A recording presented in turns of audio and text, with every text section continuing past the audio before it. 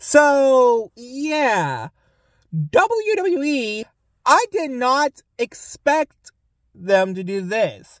So, you know how AEW was promoting Rick and Morty a little bit? Then, Suicide Squad killed the Justice League. So, they did this. They were doing, like, a promotion, like, you know, like, for example, like, WWE was, like, promoting WWE 2K24, like they do. They did for two things. One, Knuckles, the series from Sonic the Hedgehog from the movies. And this, they actually was referencing Fallout.